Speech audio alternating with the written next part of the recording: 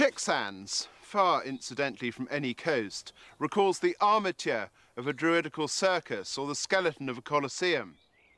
It possesses the quintessential big tech quality of unfathomable mystery, like Stonehenge or Karnak.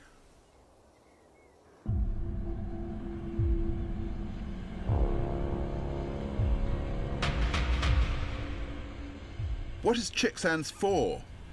Where does it fit in the global game?